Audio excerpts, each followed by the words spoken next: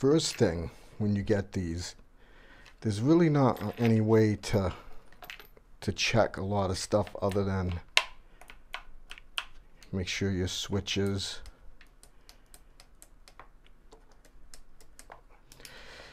okay, so all the switches, knobs, everything feel pretty good, and that's the first thing you want to check. The second thing you want to do, these things are awfully tight. You want to loosen them up a little bit so you can move them, but don't make them so they're sloppy, because these you're going to have to move when you put the handles on. Okay, it moves. Okay, that's good enough, I would say. There's a few ways you can do this. You have to put these a certain way so you can put this on, but we'll go over that later because there's a few things I want to go over quickly before we get that. We're going to have to do the guide rail and the aluminum risers and attachments that go on it. That'll be the first thing that goes together. So anyways, we're going to put this off to the side for a sec. Second thing you want to always take a look at, make sure there's nothing loose. Okay, we can check that one later. Actually, I can do it right now. You got to pull it forward. And that one was pretty good. Okay, so you want to go over quickly all of your stuff real fast and just give it a little turn. Everything's tight. Go aside for a bit. So what we need to do is the guide rails. Well, I'm sorry, the risers. Or rails, whatever. The guide rail in the front, which is a really nice piece of aluminum. Look at that. Beautiful. The machine is just such nice quality, the machining. So you have your off, your idle, your mill power, afterburner, and maximum AB. Okay, so when you take these rails here, it doesn't matter which way you put them, which side they're on, but when you take these here, you want to make sure that these grooves are going to be to the outside. So this is what you're going to be looking at. Well, it's going to be way up there, but you want to make sure that these grooves on the top are to the outside, because it's going to play a role on the bottom when it comes time to connect this all together. So basically, I'm just going to give you a quick rundown, you guys. I'm not going to drag you through watching every screw get loosened and tightened. So you'll have to loosen some of these up higher. Okay, so you just bring them out enough so you know you can get it slid on. It should be good. Good. Give this one a few more turns. Okay, so what you're going to do is you take it like so. So it's going to need to be loosened a wee bit more. Okay, once you get it in the groove, it automatically locks itself in there. So you want to line it right up with this edge, because your next one is going to go right on down there.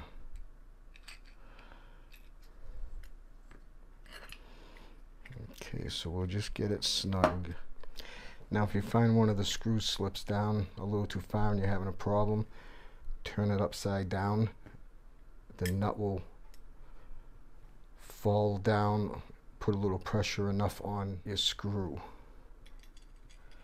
so you can tighten it up. The screws on here have one flat washer and one lock washer. Even if it needs adjusting later, we can always take care of that. Okay, so we got this like so. Remember, you want the rails to the outside. Okie dokie. Let's put this. Look at this. This thing's.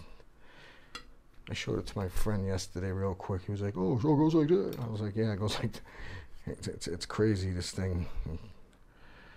It's like a big banana with handles. Nice piece of equipment though. Very nice. Okay, so you want your 4 screws for the guide rail. 4 screws. Wow, that was totally weird. They left just like 2 of these, which go, they're beveled, which go on the bottom of the throttle base. You can tell they're tapered. What needs to be done is these are going to go into here. Well, not with the big washer on it, but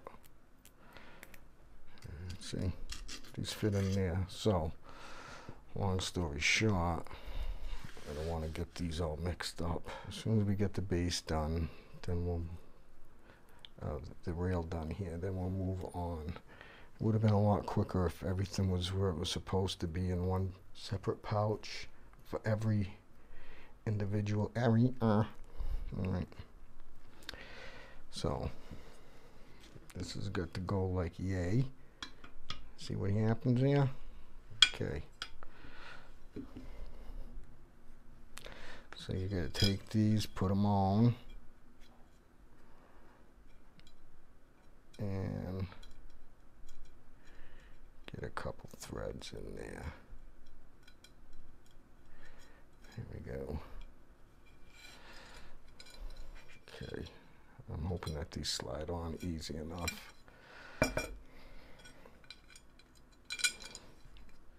Try that again. That's the thing, you gotta kind of finagle it around to get it on. Okay, let's get this tightened down just a little bit. Once you push down on the lock washers though, it tightens right up. Don't strain your brain worrying about getting all this perfectly aligned. Just give it a quick line up. So we checked everything on here. Everything's nice. Everything's snug. Next is on to the base. Okay, so there's really no like written law on like which way all this stuff's gotta go. Like as far as like these, you just gotta like, you know, hey, they say put one to that, put one this way. It doesn't matter as long as you connect it correctly.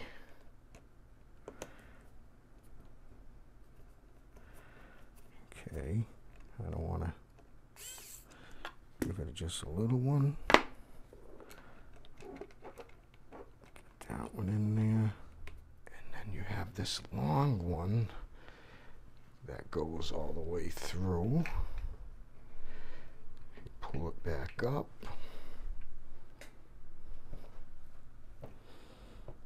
Goes right through the middle.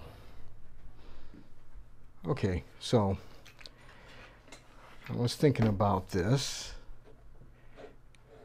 and I really think I would rather put, it wouldn't matter which way the screw goes through, but myself, I would want to look at the neat end.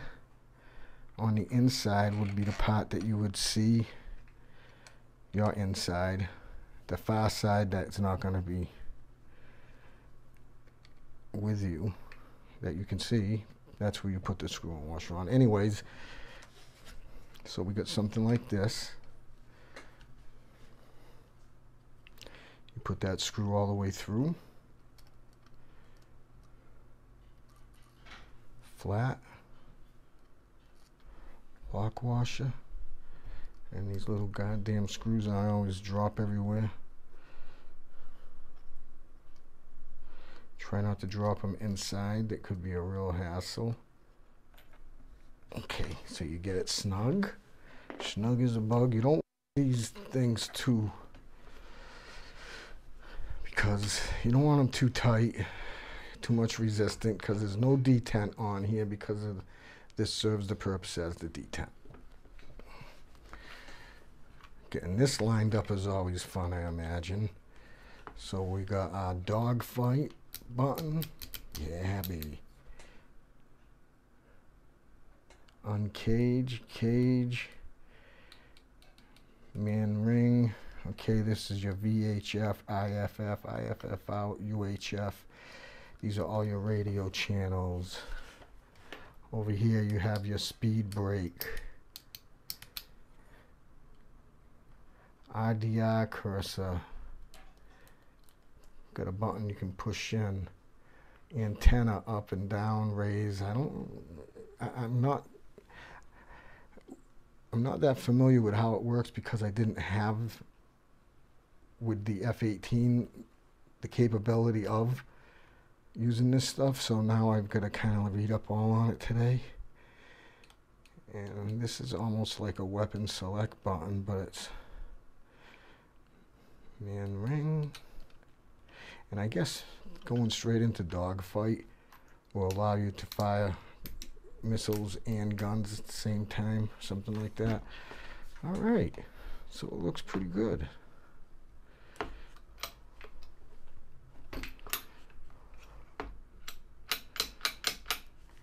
Okay, we'll get this cage finished up, wrapped up, and okay, pull this up, take my tape off. Now you want to use the right hand side to go into this. Gotta line it up with the groove, get it all the way in nice and snug before you tighten it. Okay, now we've got it. Give it just a little turn. It's on there, sweet. Sweet.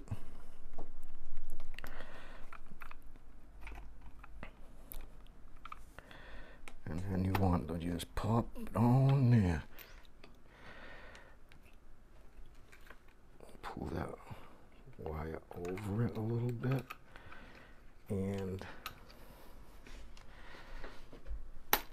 pop that on. It's out of the way. Out of sight, out of mind. Okay, so where do we go from here? All right, obviously, yeah, this goes on like so. Oh, I see. Oh, that's going to be fun adjusting that. Once it's all screwed down, it'll be a little easier. Okay, you want it right on that wheel in the center. All right. So you got to get this lined up just right. The screw holes, and two screw holes that are close together are beveled. Goes into the bottom, slides over the top, and voila.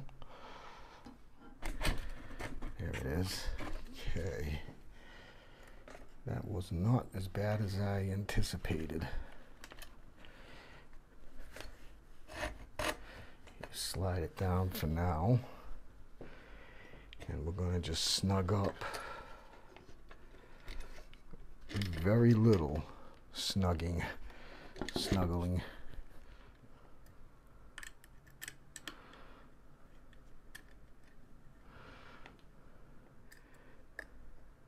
Okay.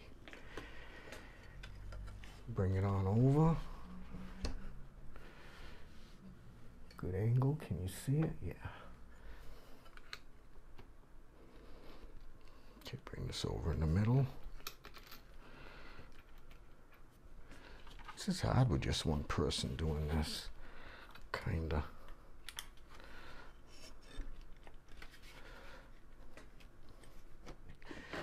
There we go. See what I mean? Everything falls right in line.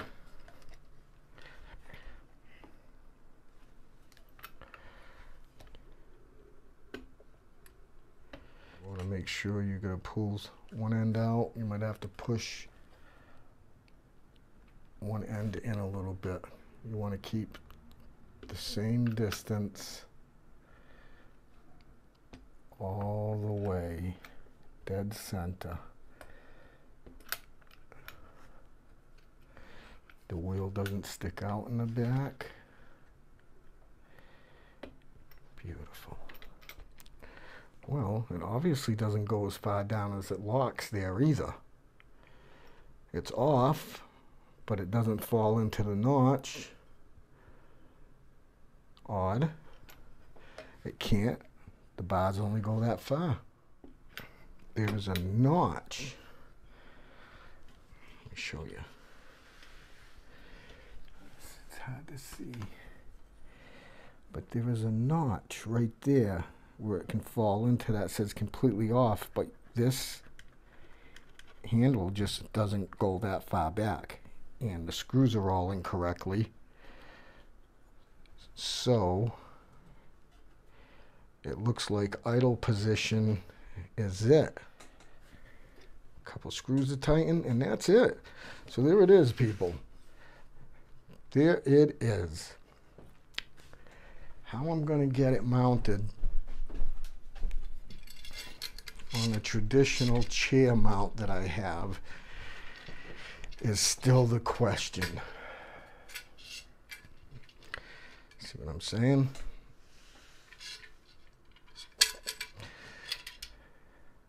That's going to be the fun part. I just got to come up with a solution on how to get this on that comfortably. I mean, there's got to be a way if I got to drill some holes in something and run some longer screws through, but I'll figure something out, and then I'll do a little video and showing you how I get that squared away. All right, well, while I'm back, I didn't feel right wrapping that video up